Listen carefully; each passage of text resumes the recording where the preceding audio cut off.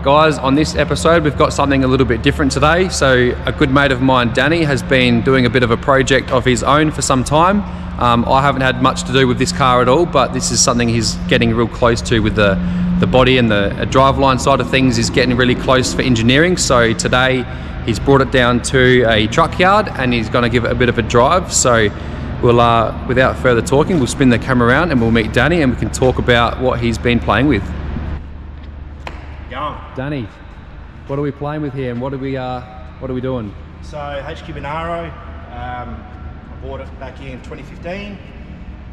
I wanted a car to tinker with back then. Sort of, we used to have a Ford and I had that for 18 odd years, so I wanted another car to replace that. I wanted like something that took me back to the 90s when I grew up, old school tough streeter from the 90s, you know, big angry carby, solid roller, tubs, etc, etc. This popped up on Facebook. Ended up going over to Melbourne to grab it, brought it back. I'd always planned to just do a motor and tubs, and then sort of that was it. As always, things change along the way, and I wanted to touch up this section, touch up that section, touch up a few sections here and there, add a bonnet for the new motor, whatever I decided to do at the time. Before I knew it, was basically out of full respray. So I thought, fuck it, might as well go the whole hog, do it properly, stripped it right down. Within 6 months of buying, I basically had it stripped apart like a Meccano set, and here we are. Never planned to go this far, but as always, things change. So. Yep. And as you can see, obviously, since you're owning the car, you've had it tubbed as well. Yeah, so I took it to GTS Engineering. I was real happy with that. Those boys did an awesome job. All coilovers, front and rear, 1510 deep dish, anti-roll bar, all the adjustable arms, time joints and everything, and raised the boot floor. And you can see the tubs in there. Did roll cage connectors if I ever want to add a roll cage. I don't have to do new fab, I can just connect it through the parcel shelf. Yeah. Raised boot floor so that the exhaust goes over the diff, not under the diff, so everything's all neat and tidy. End up sourcing a big block for it. And yeah, it's just been 8 years so far, getting closer, so yeah. So when you bought the car, was it good, was it bad? What in condition? The car was a good cruiser. It was definitely no show car. It was just a mild alloy headed 350. Had the centerlines on it. I kind of fell in love with the way it looked. It was a Barbados GTS with the blackouts and everything. The centerlines just pulled me in because it takes me back to the 90s, you know, where I grew up looking at these cars as a kid, as a teenager. So I kind of fell in love with the way it looked, and I've kind of retained that theme right up until now. So yeah, it was just a tidy cruiser. It was nothing special. I pulled the thrifty out straight away, and then yeah, pulled it apart and just went from there. Got the big block for it a few years after buying it. There's now a big block solid roller in it. 565 cube, all the goodies, turbo 400, etc, etc. So yeah. While we're talking about the engine, we may as well pop the bonnet and talk about that sure. Before we get into getting it off the trailer. So engine wise, big block Chev? Yeah, so it's a Dart Big M, 565 cubes, solid roller, Jessel valve, Jessel belt drive, all crane girdle in the valve train. Scat crank, H-beam rods and forged pistons, all the usual goodies, Brodix heads, and yeah, made it nearly 800 on the engine dyno because I put it on the dyno before, like when I bought it, to make sure everything was all good before I put it in the car.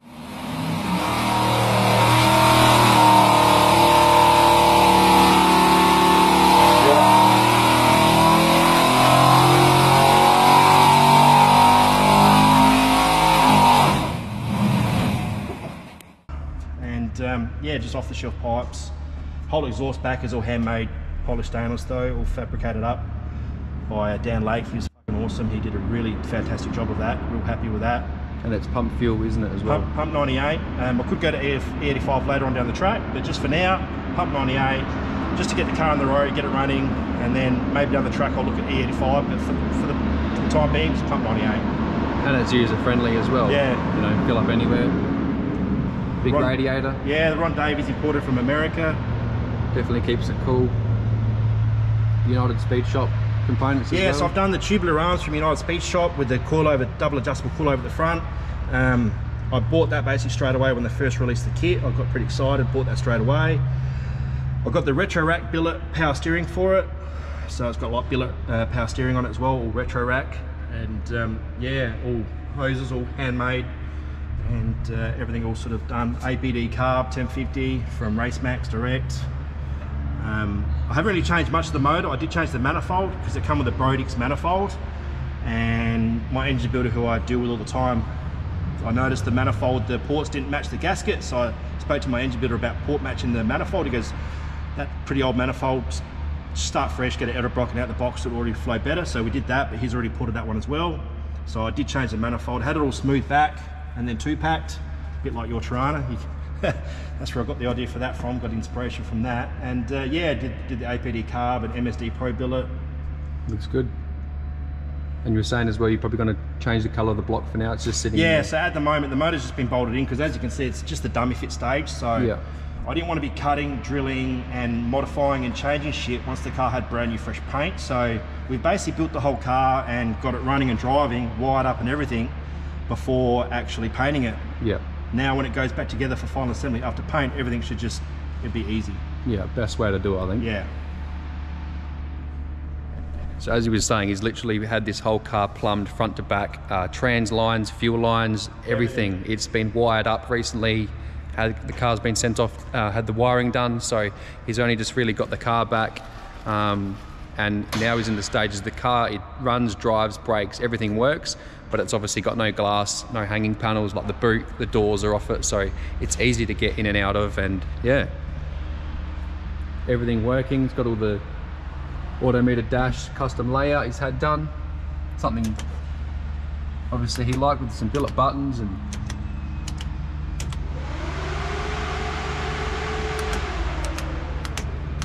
nice. And you're going to keep the colour the same? So I'm torn between Barbados, how it was when I first got it with the blackouts.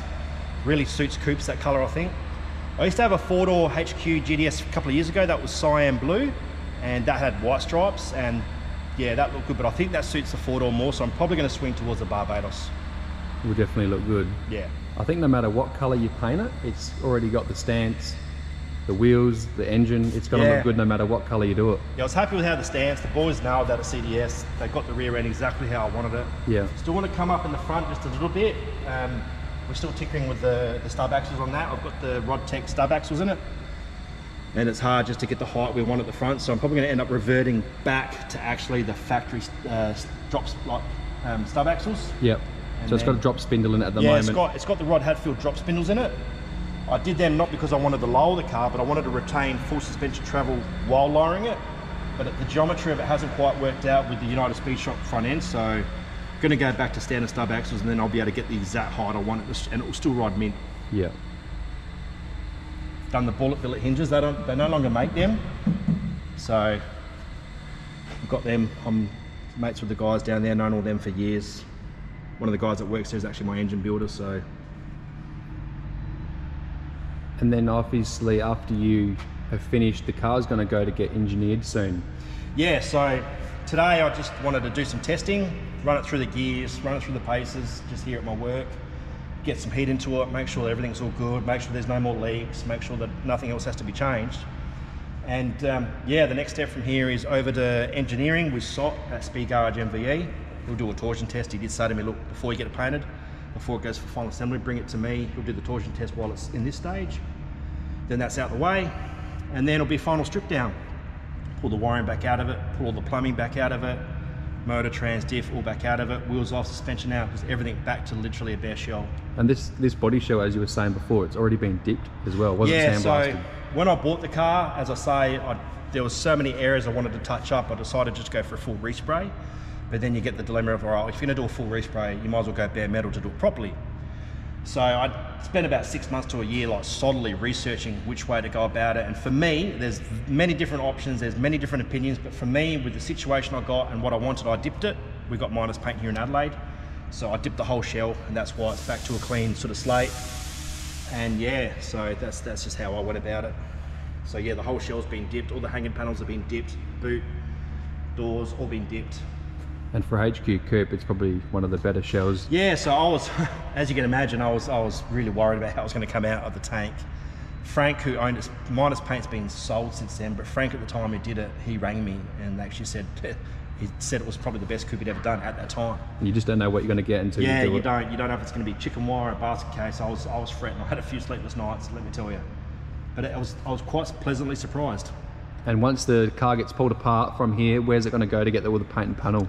So I've been chatting to Adam at Southern Classics for years. You know, I've been dealing with him a few of my other cars, and I'm very happy to, you know, move forward with him. So he'll get the car, hopefully, fingers crossed, by the end of this year, and then the paint and panel process starts. Yeah, I must say myself, in terms of people in Adelaide for paint and panel work, Southern Classics and Customs down south are probably one of the best in the state. They do excellent work and some really high quality cars as well. So I don't think you'll have any troubles taking it down to them guys. And just as a person, Adam's just a great dude. Yeah. He's just a great dude to deal with. He's real easygoing, he's chill, he's just a real good dude. It's hard to find someone as well that I think you trust, and then you've seen their quality of work and you go, right, they can do the standard that I want as well, which is good. Yeah. And obviously it's not going to be no show car, but at the same time it's going to be like an elite street car, you'd Street call elite. it. Yeah. A bit like what your LC is, you know. Not that good then. Do some Ks, put it in a show and shine here and there, take it to someone else. And interior wise, you're going to keep within a theme of the car? I'm sticking with the GTS theme, so the houndstooth. I've done a later model console just because I wanted the armrest and I wanted the B&M shifter, you know, it will look factory, my automatic gauges. I'll end up doing this with the fish scale. Yep. So I won't leave that raw, I'll do a fish scale in there. Like the factory background was? Yeah, like they were from factory. And then I'll get a new dash from Dash Original, but I'll have the vent delete done. Yeah. So there'll be no vents because I don't need that. I'm not going to be running around with aircon, so. Back seats being modified to suit the tubs. Yeah, chassis connectors, everything all done. Haven't even had to change the floor pan. The floor pan's all come up mint. Yeah, it's in pretty good nick. Yeah, I was very surprised. Very good.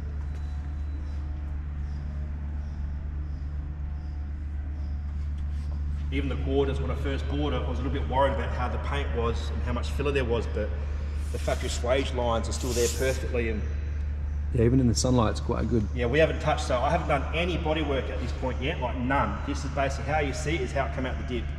I think I noticed you had, like, they've modified the arches a little bit just for clearancing wise for the 325s. Yeah, and they're swimming in there. There's heaps of room in there. On the inside as well. So I've got my 20mm either side as per engineering specs. So moving forward with the car, what are your goals in the future for this car? My main goal is just to get it finished. Nah, look, I had a Ford for 18 years, and that Ford kind of got fairly well known in the Adelaide scene, just in magazines. It was always on the street, you know. I'd like to replicate that, just have a car that's, get it in a magazine, take it to a show, win a couple of trophies, take it to Summernats, you know. I'd love to get in the elite hall at Summernats. I would love to do that. I've been going to Summernats basically all my adult life. To Tick off the bucket list. Yeah, definitely. If I can get this in the elite hall at Summernats, I'll be a very happy camper. And yeah, so basically just finish it, hit a few shows with it for the first year or two, and then once that's done, I do want to actually race it, you know, get it up. We've got the new tail and bend track now, so we're very blessed in that department. We've got a world-class facility now that we can actually race our cars at. So it'd be nice to also, you know, get a few trophies in the cabinet, have it on display a few times, and actually get it to the track and actually use it. And if I can run a 9, even if it's a 999, but in full street trim, that'd be awesome. And then just get in it, enjoy it, cruise it. Yeah. Oh, wicked. All right, well, enough talk, and let's get this thing off the trailer and let's do it. Take it for a drive. What do you reckon? Let's do it. All right.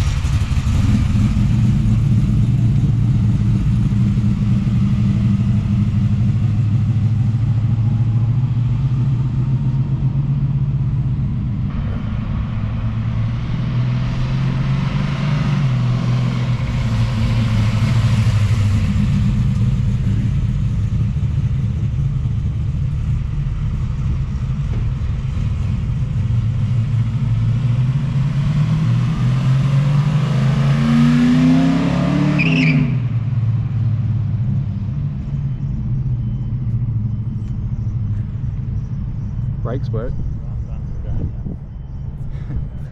That'd be the first time that like the rotors have been glazed up. Yeah. Probably want to bet them in a bit. I haven't been used at all.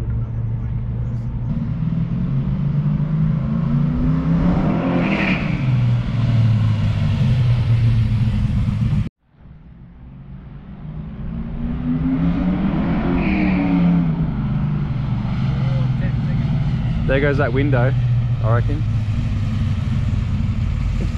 Straps up. Throw that windshield off.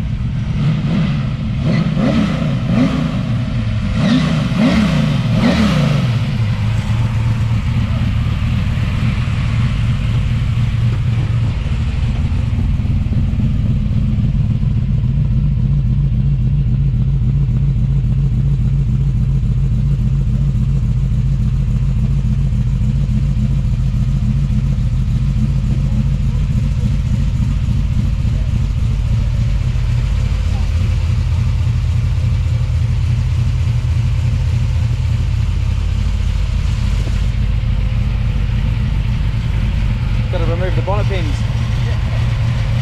What am I out there? Full boost?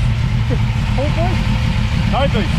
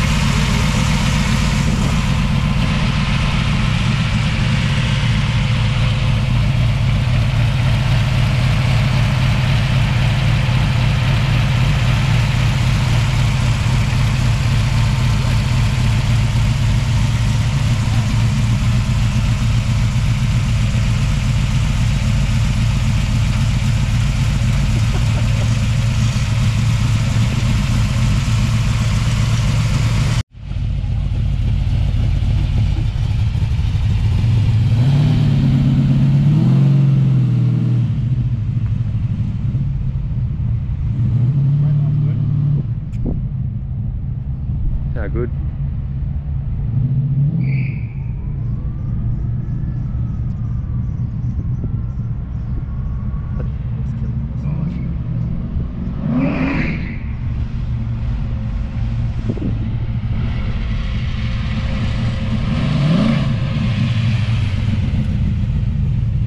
I'm stoked with the way it looks.